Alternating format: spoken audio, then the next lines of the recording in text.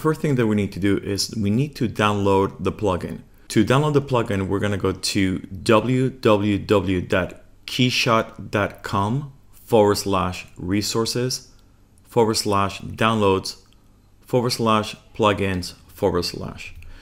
You are then going to scroll down and you're going to find a section called Luxion plugins.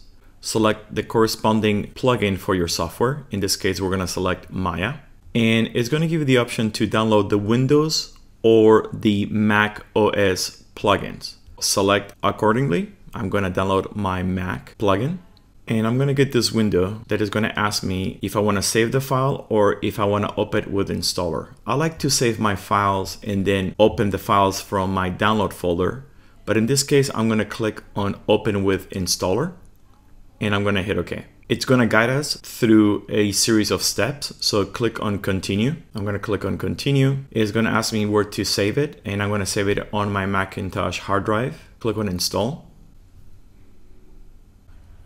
And as soon as the plugin is installed, it's going to launch this window right here. And in this window, it's going to explain how the plugin is going to work. A few seconds later, it's going to open Maya. And when you go to the KeyShot tab, you will see that the plugin is installed. The first icon is called Send Scene to KeyShot. Then we're going to have the Send Changes to KeyShot. So if you make any modifications in Maya, you can resend the file. And then export the scene to a file. And lastly, we're going to have our Edit KeyShot integration settings. And this is how you're going to install the KeyShot plugin in Maya.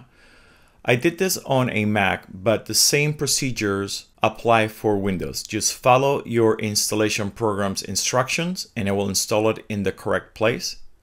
And don't forget, you can download the KeyShot plugin for other programs such as Fusion 360, SolidWorks, or Substance Painter.